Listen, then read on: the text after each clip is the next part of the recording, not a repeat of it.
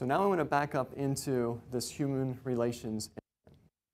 Now some of you who maybe attended local universities answered this question when you were getting into your programs and maybe didn't even realize that you did. Because a lot of the colleges use this as an entrance question to determine which candidates they're going to take into their MAT programs, their education programs, whatever that program may be. And what we're going to do, and we're actually using this in our school district now, we will be using this very shortly as part of our screening tool for applicants. So when they're doing their interview, they've already answered this question once, so you may not have to ask it, but you could ask it again just to see what they would give in a live scenario. But what we're doing is you're thinking of a significant past event which involved yourself in a teaching role with one or more persons. And then from a human relations standpoint, this event had special meaning. And that's the important part. It has to have special meaning. And we're going to have these applicants write about this event, and they're going to answer essentially 4 questions. First, they're going to describe the question as it occurred at that time.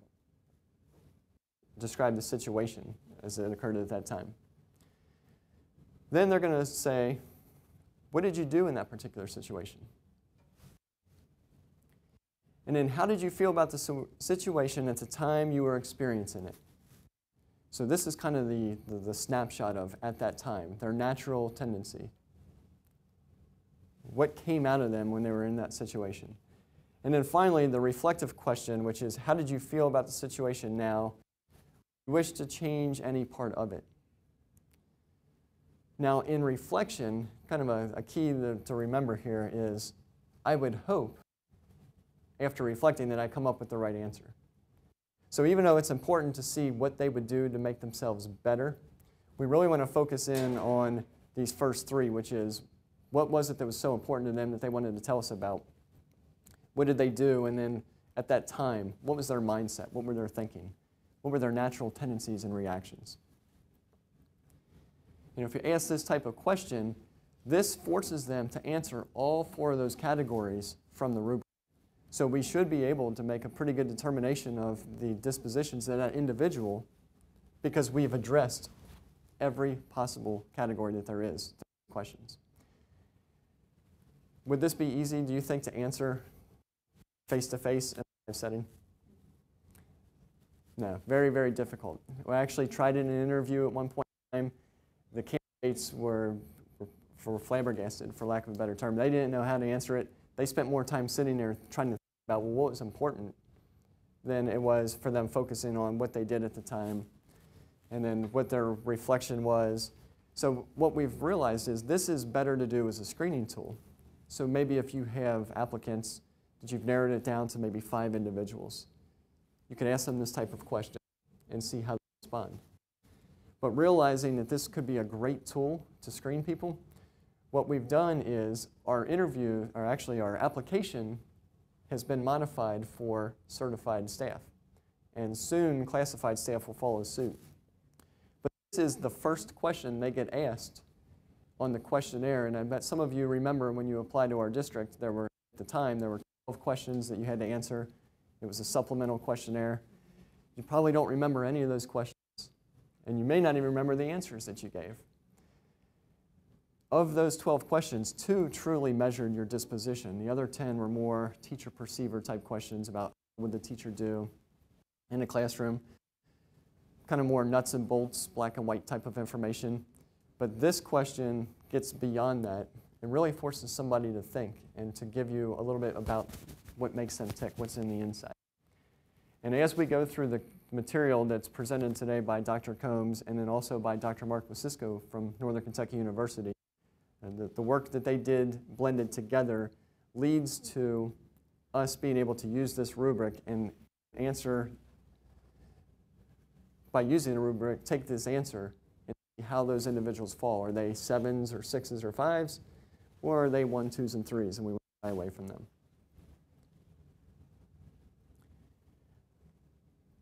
So at this point in time, we want to actually practice. I've talked a lot, more than I would like to. So now I want to give you the time to see how does this work together. And if you would, we're gonna look at some of these human relations incidents, and keep in mind that these were answers written by undergrad and graduate students enrolled in college courses. So some of these scenarios that we're going to read to those questions I just had up on the board are not necessarily a classroom setting, but it was something that they found important to them to write about. That's what we're going to be scoring using this rubric today. If you would, we have this thick packet, Assessing Educator Dispositions. We're going to go to page 22.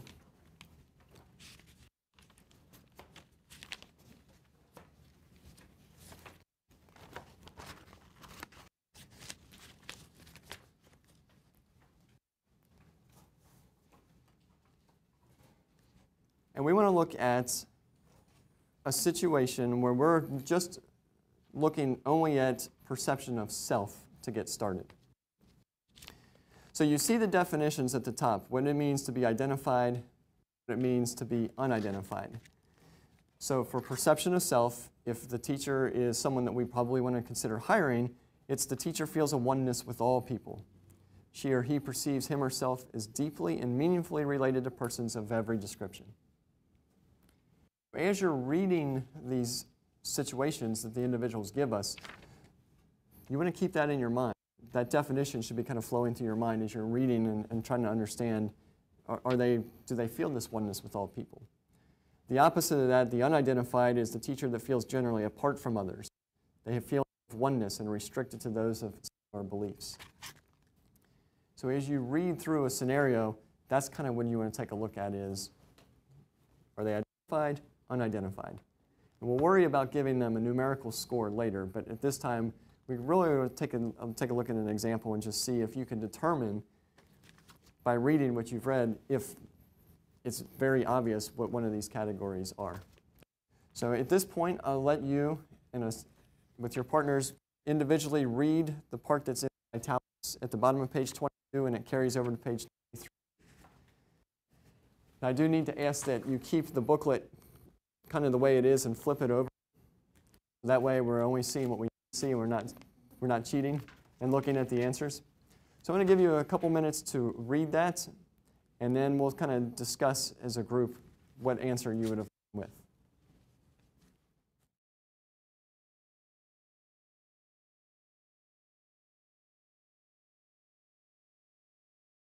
Having reviewed the scenario now on page 22, I'm curious to see what you thought of this individual. Do we feel that they have perception of self that means they have a oneness with all people, or do they feel generally apart from others? Do I have a group that's willing to say maybe what number that they scored on the scale of 7 down through 1? Yes? We said 5. Okay. And for what reason did you go with the 5? We didn't like the word snooping. Snoopy. Okay. That was a very negative connotation. Okay. The idea that you felt like you had to pry in order to get some information. I felt like they should have gotten to know the student somehow a little bit better than that impersonal kind of direction. Okay. Did anybody else feel similar feelings to that word snooping? Was anybody okay with it and could talk to why they were okay with it? I felt the way they went about it was right because they didn't. The kid may not be forthcoming with information if he's kind of embarrassed about the situation. So the teacher was kind of using backdoor channels to get the information they needed to react appropriately. Okay. And based on that, what number did you end up giving to this individual? I gave it Okay. A 7? So we have a 5 and a 7. I was just going to back up something. I think that first statement, he was extremely poor, but just proud, trying to dive into maybe the student wouldn't have been forthcoming with that information, so that might have been the only avenue to explore. I was back and forth on 5 or 6. That's why I went with 6. Stronger. Okay. I agree with Scott, but I went with a 6. But I think the age was the reason for the snooping. You know, when you come from an elementary mind, you know, you can pull a child aside and talk to them and tell you it's not a big deal. But when you talk about a high school or a middle probably need to do some backdoor investigating to say, there's a sense of pride there, and you certainly do not want to crush that self-esteem of that student. And I thought it was fine to go about it that way. Okay. And what number did you assign? I gave it a 6. Give a 6? Okay, so it sounds like we are. So what did the professionals say? If we turn the page, we see that professional raters scored this a 6. And based on the margin of error that we have of +1, -1, if you were a 7, a 6, or a 5, then you were within what a perceptual rater would have assigned to this scenario. In these training materials that we're starting out with here, below where the score shows, they talk about the rationale behind why the score was selected. So it kind of gives you a little more insight, understanding about, why did we go 7, 6, or 5 as opposed to 1, 2, or 3. The word snooping came up as a negative. In the very first sentence that you see underneath the score says, a perceptual rating must be independent of personal likes and dislikes. So we may not like the fact that we had snoop in an individual's locker to determine why or what they did or didn't have for lunch. But in the scheme of things, the teachers were looking at the bigger picture, and they were worried about this student, and they wanted to make sure the student could perform. So even though they maybe took an avenue that we don't like, they were doing it for the student's betterment, and so that they could have what they need, which is the nourishment to then pay attention in class and be able to stay awake. So probably something that it's hard to keep in mind as we read through these examples, which is, can I separate my personal likes and dislikes away from what actually is going on in the case? So, and that was thrown in there for that reason, kind of show you that some of the answers you get, personally you may not agree with, but professionally, do we agree with the message and what they were trying to accomplish? I would say, based on our answers, that yes, that was the case. Now we'd like to take a look at page 27. We'll go to the next area of our rubric. And now we're looking at an example of perceptions of others. And before we read the scenario, we want to know what definition that we're looking at. When we're looking at perception of others, we want to make sure that we see others as having the capacity to deal with their problems. He or she believes others are basically able to find adequate solutions to events in their own lives. Now that may sound challenging in education because you're putting a lot of faith in your students, but I think that's what ultimately what we're trying to do. We're trying to teach them to be able to make decisions. Maybe a teacher in this category that does not have a good perception of others would see others as lacking the necessary capacities to deal effectively with their problems. He or she doubts their ability to make their own decisions and in turn run their own lives. Micromanaging, that's probably the easiest way to think of this category. If they're a micromanager, probably not an effective teacher in the end, because are they really teaching the kids or are they just directing them into doing a behavior? So that's kind of what we're looking at when we go through this category. Maybe an easy way to keep that in mind. So if we flip over to page 28, we have a shorter scenario to read this time. I'm going to give your group a chance to read that and then head and assign a number from 7 down through 1 about belief for this category.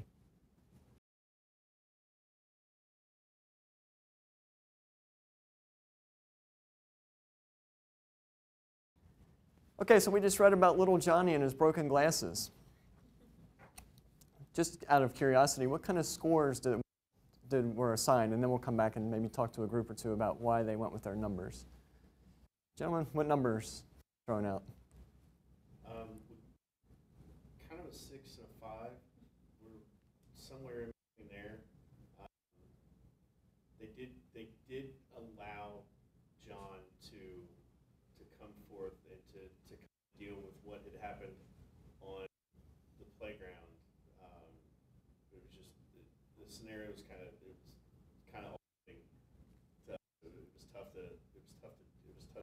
scale. Okay. Numbers? I have a 6. I've kind of the same thing. Okay. It's just the overall feeling. I mean, I just didn't. The phone call talk with the parents. So it's kind of an overall feeling was, I mean, clearly follow the able side. I mean, let the child sit back and respond. Okay. 5 and 6. 5 and 6. Similar reason? 6. Sixes? Okay. Were there any words in there that, it sounded like we touched on a little bit, but any words that made us think, I don't know if I really liked what's going on here? We like the thought that they did give the responsibility back to the student. Obviously, when something like this happens, she's got 3 stories. The teacher has already clearly investigated the situation. It wasn't, she didn't ignore the problem or anything like that. But what I didn't like about it is, after he did, say this is what happened, she just said, okay, go tell your mother. She didn't follow up with a phone call. Someone who deals with discipline would really like to see a phone call made for that to happen. Right. So there's definitely elements of, well, if I were in charge, there's a little bit more that needs to happen than what did happen. And we have administrators in the room, which is probably why that would be true. From a teacher's perspective, heat of the moment, it maybe seemed like the right thing to do. But if we get kind of past that and we look at the overall what was going on, I think our numbers indicate that this teacher probably was doing a good job in this case. Something to add? I was just going to ask, Sure. does this go back to the conversation of good versus getting better? And analyzing it from a getting better standpoint, the intentionality is there, the ability to work with the student is there, but this might not be necessarily what we want a teacher to do in this given situation. So. Right, and that's a very good point. So what did the professionals say? If we turn to page 29, we see that they gave it a score of a 6. So if you were in the 7, 6, or 5 range, then you were right in line with what the professionals said. And the very first statement underneath there, where they're explaining the rationale, the teacher showed trust in the coping ability of children. She believed that children, if left to themselves, would tell her the truth. Kind of a leap of faith, as I mentioned earlier, to take when you're dealing with kids, that they're going to get the truth. And as it was pointed out, we have 3 different stories. We don't really know which one's true. There is a happy ending that the truth comes out, but it's not always quite that easy, as many of you already know. So now we want to take a look at our next category, perception of purpose. And we're going to go to page 31 for this one. And just as a review, the definition would be, the educator views events in a broad perspective. This is the big picture. His goals extend beyond the immediate, larger implications and context. Conversely, we would have the small picture. The educator views events in a narrow perspective. Her purpose is focused on immediate, specific goals. So with that in mind, we'd like you to take a look at the story on page 32. If you do that, and then we will discuss.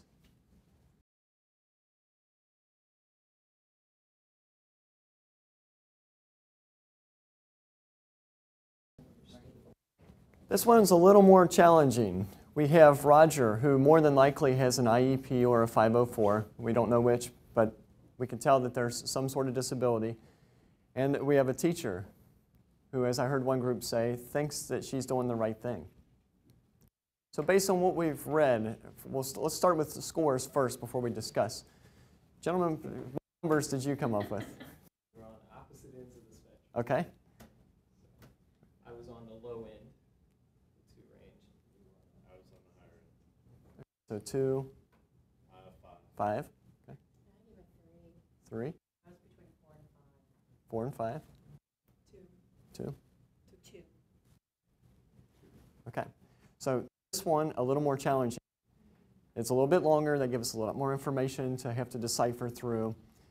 We do have a teacher that thinks that they're trying to do the right thing, and in the end probably feels pretty confident she did the right thing. And that's what that last statement would lead you to believe.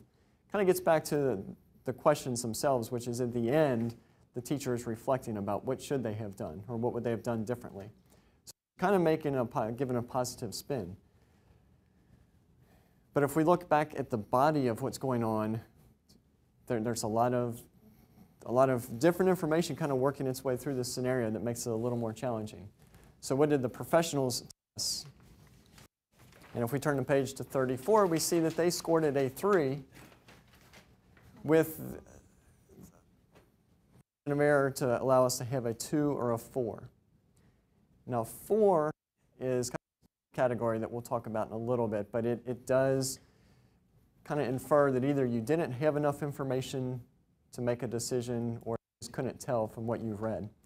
And with all these positives and negatives in this situation, they kind of cancel each other out, and why some might tend to score in the middle saying, well, I mean, there's elements of it that are good, there's some that just, I don't think that's how I would have handled that situation. The experts tell us that the person in this incident tends to perceive in a smaller way. The concern is with the immediate situation, which is the boy's inability to perform on that class test. The teacher perceives the job as correctly labeling children based on their immediate performance rather than helping students to succeed in life.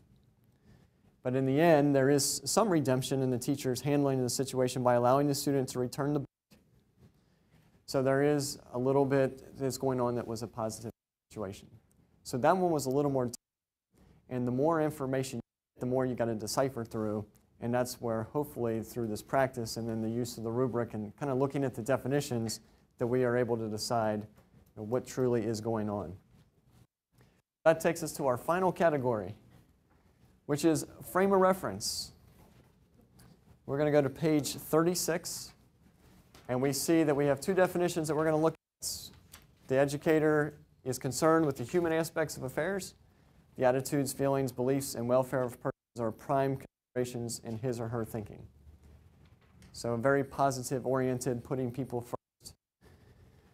Versus educators concerned with the impersonal aspects of affairs. They're worried about order, mechanics, details of things and events. That's their prime consideration in their thinking.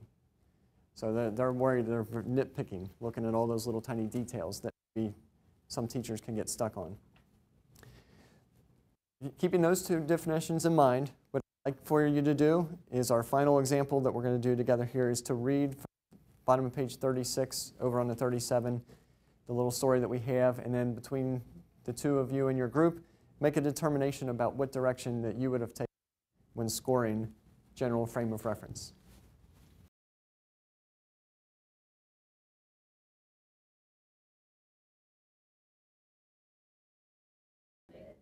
But based on this, I mean, that's what's hard about that. Very good discussion on this particular case, because this one's a little bit different because it's not necessarily a very specific teacher saying, here's exactly what happened. They're kind of talking about discipline in general and then saying, well, and here's an example. Some of you, as we mentioned, are administrators, so your view of discipline may be a little bit different than the view of a teacher. So in this case, when we're talking about a student confides into you that, oh, you know, by the way, I brought a bottle of wine to school and left it in my locker. It's optional. After I Yeah. crushed it in the parking lot. That might be a problem. But what does the teacher do, or what do we as administrator do in that particular situation? So out of curiosity, let's do the numbers first. What direction did we go with this mindset that we're hearing? 4 and a 3. 4 and a 3? Yeah, between 4 and 5. 4 and 5? 5, 5? 3. Okay. 3, 4. Okay, so we're kind of in the middle. What are the negatives in this scenario that we're hearing? She knew the kid to school. I think It's against the But- law. Right, and how much concern do you have with the student that none of this talked about the discussion you have with the student? It only talked about that there was a discussion. Procedures. I thought Well, it and was, the hardest part about this to me is you want to develop a sense of trust where kids can come to you and you won't run to the principal, tally them every little thing. Yeah. But where do you draw the line on you're drinking on school property? I have no choice but to take that up the chain. Right. She wasn't concerned with the student's welfare, because if she was concerned with the student's welfare, then she would take that into consideration as this is harmful to their self. the one line that I kept referring back to that put me lower on the scale is I generally follow these guidelines. If this happens, if I hear it from someone, then I do this. If if I investigate it myself, I do this, which seems very regimented and mechanical and not. They have one snippet at the end that they're trying to build the student trust, but aside from that, everything is very, A leads to this, B leads to me doing this, which seems more lower on the scale. Okay. And very good discussion on this particular one, because I did find this one to be a little more challenging, because you could kind of look at it from different perspectives, and a very good perspective right there. So if we turn the page to see what did the professionals say, professionals went with a 4, which means our acceptable range would be a 3, 4, or a 5. And then they do give some rationale that says good teachers are concerned with details and mechanisms of events, but realize that their purpose is to benefit people. Sometimes teachers forget the real purpose of education and start to perceive it as a matter of manipulating things rather than assisting people. The incident shows a teacher who is concerned with details and mechanisms of events and with policies. However, the concern for students and their rights was also expressed. So that kind of that 50-50 dichotomy again, where it's, well, you know, for the most part, there's a lot of negative going on here. There's obviously a student bringing alcohol to school is a big problem. Even though they're telling you a week later that they did it, there's still, that's an issue. Then also the teacher said, but you know, at least I gave them the ability to come and talk to me about it, and maybe through that process, that teacher can say, you know, this is not right, and coach them to do the right thing. So the experts are kind of torn, and they go with that 4. Excuse me. So now we see we've gone through all 4 together. And it's time to wrap it all. Actually, we've done it individually. Now it's time to pull them in all together and kind of take our pre-exam, if you want to call it that, where we now are going to use all 4 elements together as we read a story. So we've been kind of looking at each little piece throughout these stories, but what happens when I have to score all 4? And that's what we want to look at next. And how does that happen? Well, we're going to read the story just like we have. And then we're going to take each category individually. That's why it's important, as I mentioned, to read the definition, so that way you realize, okay, as I'm reading this, first time I'm going to score it for category 1. And I'm only going to score it for category 1. And then I'll move on to the next category until I've done that for all 4. Then I can go back and add up my totals. We're going to have a maximum possible of 28. You find a 28, you hire that person, site just right there. No more questions asked. But anything that's between an 18 and 28, and this is in general, not always, but typically indicates perceptions that have been demonstrated to be characteristics of an effective teacher. Those are the individuals that we're going to hire. If you find a minimum of a 4, time to move on. But if it's between a 4 and a 14, in general, those individuals show characteristics that are not of effective teachers. History might play out that they're going to be an ineffective teacher, so those are the ones we're going to try to avoid. But there is a middle range. What if we're between this 14 and 18? It tells us a few things. That could mean that perceptions of these individuals are just smack dab in the middle of the definitions. And that could also happen because maybe you just don't have enough information, or the information you have doesn't fit the definition. So it is possible that you're going to score an individual 4, and it's not a bad thing, and it's not always a good thing. It kind of falls right in the middle. Not enough information is probably the easiest way to think of if you're assigning a 4. So what we're going to do is we're going to rate the human relation incident on a scale of 1 to 7 for each category, for all 4 of the categories. We're going to use some practice materials that are, I'm not going to say they're difficult, but sometimes it feels like I don't really have enough information, and sometimes it feels like I have too much information. But when you're doing this, there's a couple things that we've talked about today that I just wanted to re-point out so that you're aware of as we're going through. First of all, you want to treat this as a skill. The first few times you go through it, it may not feel like you're going to read what the professional said and I'm like, man, I got it wrong again. It's a skill, so it gets better as you practice, and that's why we're practicing here today, and that's why you'll have some materials that you can practice with before you take your actual test. So in the beginning, don't be discouraged. I know the first couple that I did, I was on the exact opposite spectrum of what the professionals said. And then as I practiced more, I kind of understood, how do these categories truly relate to what I'm looking for? So I was probably looking for a little too much detail, and I was letting my personal likes and dislikes get in the way of what was truly going on. So that's probably the next piece of advice that I want to make sure we remember is there's a big difference between perceptual rating. There's a big difference between my personal rating. We've got to kind of set our personal likes and dislikes to the side, and then we need to look at this from, perception. Perceptually, what is going on? Am I hitting these definitions that we were talking about before? And I only want to focus on the definitions. And I think if we do that here today, then you're going to find that it's really not as difficult as maybe it has felt so far or it has sounded. So I think we're in a good direction, and that everybody's going to do just fine. And in the end, everybody's going to pass the test, and I'm not worried about that. So what we want to do now is we'll go ahead and we'll do one together as a group as a practice, just to see if I'm doing all four, where did my numbers fall in line with everyone else in the room. So we are going to go to page, I believe it's 43. Let me make sure. Yes, page 43. It's labeled protocol number 51. We're going to have you read that as a group. Actually, read it individually, and then in small groups, you're going to use the rubric that's on page 45 and go ahead and assign a score to each of the four categories.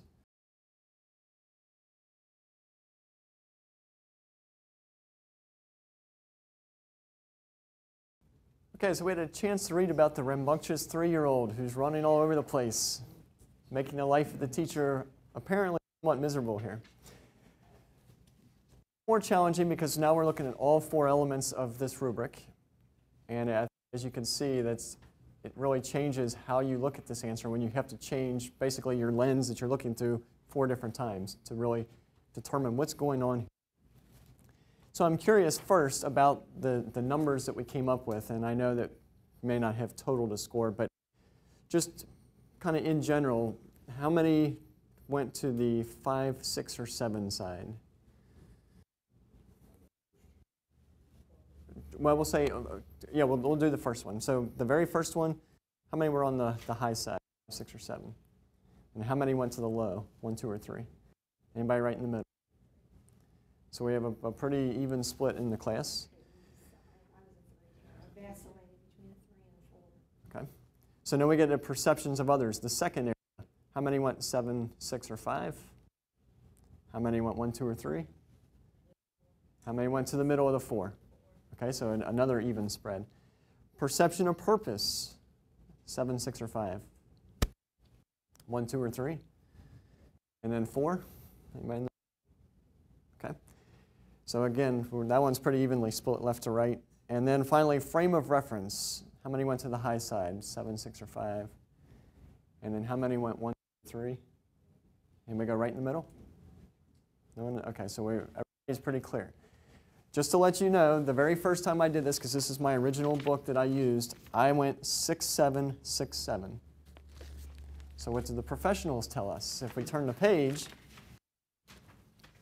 the professionals went with straight 3s, which means that if you scored this a 2, 3, or 4 in each of the 4 categories, you are within a perceptual rate or reliability score of 80% of the time you hit with what they wanted, which means that you would have passed your test. How many passed on the very first time? I didn't. It is a skill, and it's something that as we practice and we take a look at these categories that we get better with time. The nice thing here on the practice material is it tells us the rationale for each of the scores. Now, unfortunately, some of the rationales are not very clear-cut. I don't think they provide enough detail, but there are a total of 8 practice scenarios you can review, and I would strongly encourage that you review them and see, what would I give? Just like we did today, read the story, then read the definition for each of the areas of the rubric and only score it for that area. And then go back and take a look at what the professionals did. and try to compare. And I think by the end, you'll see that you've started to really pick up on that skill.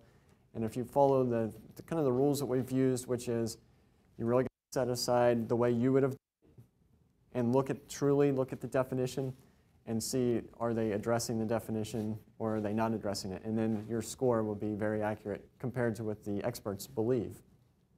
And if you repeat that process, by the time you get to the post-test, which is the part that we're actually going to be used to determine our professional perceptual raters, at that point you'll have a lot of confidence going into it. And one thing that I also would suggest is doing those practice scenarios and then going into the actual test. Because if you put it away and come back a couple days later, I think you'll kind of have to recalibrate and go back and end up looking at the practice scenarios with the raters' explanations about why they chose. So I would just do it all at once to make it easier on yourself.